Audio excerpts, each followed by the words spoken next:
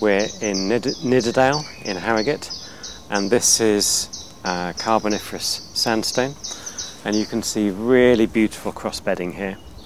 So this is deposited in a shallow marine environment with a paleo current, and you can see that the beds at the bottom are cut by the next layer on top.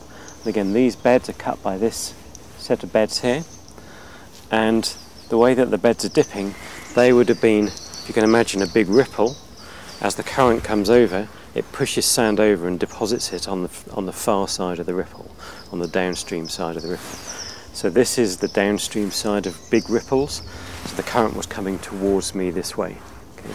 So these are depositional surfaces here, and these are erosional surfaces where the current has moved the sands and then deposited over the end. So very, very nice, what's called trough cross-bedding.